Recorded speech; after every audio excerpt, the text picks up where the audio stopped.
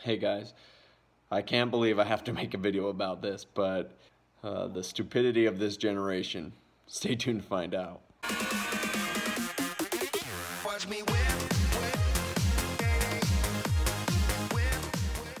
Okay, so there I am tonight. I'm watching the local news, trying to stay informed on my day off of what's going on. And this pops up.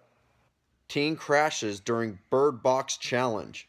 For those of you who don't know what Bird Box is or what Bird Box Challenge is, there's a new movie by Netflix called Bird Box. It's starring Sandra Bullock, and I guess there's like some creature that makes people commit mass suicide if they look at it. Because of this creature, they try at all costs to avoid going outside. But obviously they have to get supplies and things, so when they do have to go out, they wear a blindfold.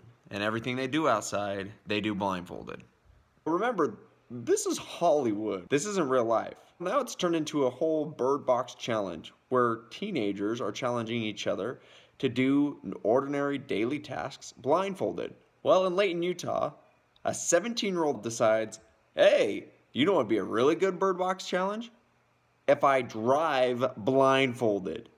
She proceeds to continue driving on a busy road blindfolded. I bet you're not going to believe what's going to happen now, right? She gets in a wreck with another car and then a pole. Luckily, nobody gets injured.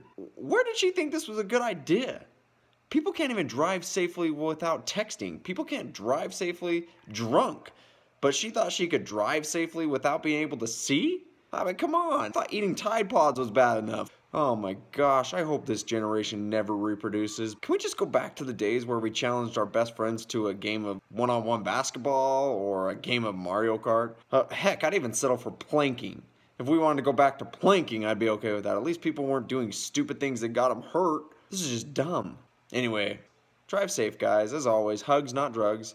Keep your eyes on the road. See you on the next one.